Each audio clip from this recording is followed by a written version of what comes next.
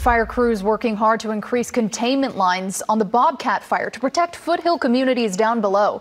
So far, that blaze has scorched nearly 30,000 acres in the Angeles National Forest. It's only 6% contained tonight. That fire, along with several others, still burning out of control tonight. But the larger worry for many is our plummeting air quality. Thick smoke still choking the region at unhealthy levels, and it might get worse. Here's Eyewitness News reporter Annabelle Munoz.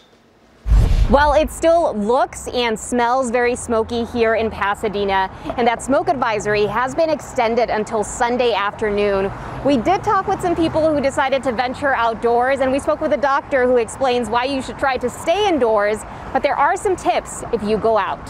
The hazy sky across Southern California still looks anything but normal. It's so smoky. There's the mountain right there, and you cannot even see it. It looks scary, honestly. Like every time I look out the window, it's like this yellow color. Some people are trying to carry on with normal tasks and responsibilities. I'm used to it. The air I don't like, but you have to take risks.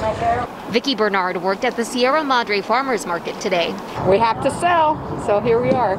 The unhealthy air quality also triggered the closure of a handful of COVID-19 testing sites in LA County over the weekend.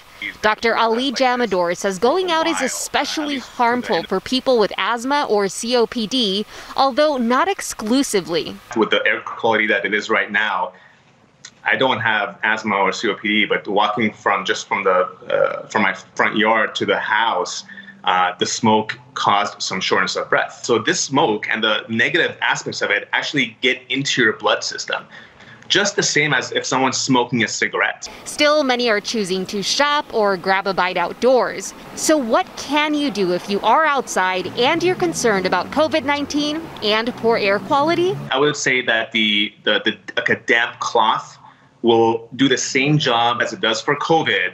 And on top of it, will provide some additional reduction of smoke that's coming through the mask. That's not necessarily proven. However, damp cloth certainly does decrease the particulate. And exercising is not a good idea for now. Decreasing activity, if you have to be outside, would be the number one thing. Annabelle Munoz, ABC 7 Eyewitness News.